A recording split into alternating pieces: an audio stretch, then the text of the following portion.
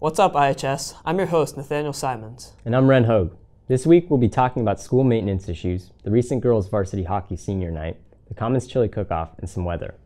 There has been an increase in the number of maintenance issues throughout IHS. Without a doubt, there have always been minor problems that have irritated students in the bathrooms and hallways, but these small issues have evolved into a larger one. In the boys' bathrooms, there tend to be only 1 or 2 functioning sinks, while usually 2 or 3 don't. In fact, our crew found that there was only 1 boys' bathroom in the entire main school building that had all sinks functioning.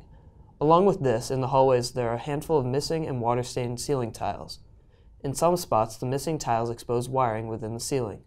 Lana Craig, a respected Spanish teacher at IHS, has had to deal with a drastic change in her classroom due to structural issues. In various parts of the building, there were leaks in the roof that caused problems with staining and moisture. She says, the moisture caused the tiles that were adhering to the floor to lift up. The problem was that with those lifting up, it exposes the asbestos that can float in the air. Ms. Craig had the choice to either hold her classes in varying empty classrooms throughout the day or cover her entire floor in doormats and rugs. The school's maintenance issues have affected teachers and students alike and could become safety hazards in the near future.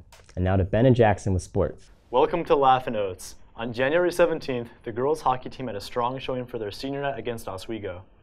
Defeating the Bucks 3-2, the team's leading point scorer, Captain Kilty Goodrow, will be attending the University of Vermont, where she plans to continue playing hockey. Assistant Captain, number 4, Reed Baker, will be attending Nazareth College, where we play in lacrosse for the Golden Flyers. Captain Kylie Howe, number 5, will be attending the University of Louisville to play lacrosse. Back to you, men. Men. This past Saturday was the 21st annual Downtown Ithaca Chili Cook-Off. The cook-off featured chili from over 40 restaurants, alcohol tastings, other foods, and a facial hair contest. The 2019 People's Choice winner of the cook-off was Ithaca Beer. Simeon's won the award for Best Presentation, the winner for Best Meat Chili was McCormick's Cornell Dining, and Moosewood won Best Vegetarian Chili.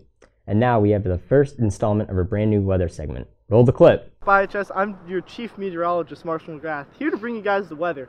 Currently it's quite cold and I'm outside, so if I'm rushing things, bear with me. At the moment, it's 43 degrees, and we have about a 50% chance of rain today, so just be prepared, wear a coat, have an umbrella. And if my sources are correct, then we will have a high of 36 and a low of 16 this weekend, so stay bundled up.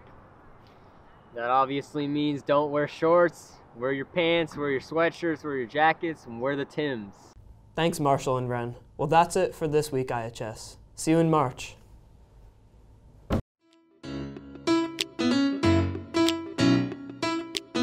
You know, today, I just woke up and I said, you know, instead of waiting on a good day, waiting around through ups and downs, waiting on something to happen, I just said,